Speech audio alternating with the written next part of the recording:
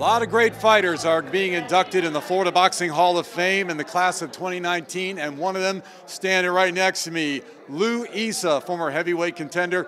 Lou, it's been a long road, long time in the business, but you're here now, you're a Hall of Famer. How does it feel? It's outrageous. It's a dream come true because Florida's where it all started for me, and it's like I just don't believe it's even happening. You've been between New Jersey and Florida back and forth, but Florida, it's a lot warmer, a lot more comfortable here, isn't it? Florida's my home. I mean, I love Florida. I was born in New Jersey, raised in New Jersey.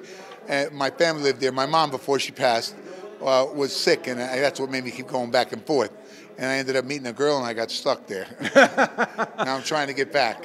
Talk about being in the Dundee gym on 5th Street in Miami back in the day when you were first discovered.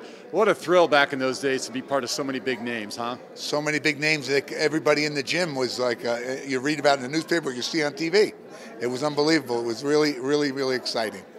Best time of my life. Well, Lou, we're so happy to have you. Congratulations on your induction and enjoy your weekend here. Thank you very much.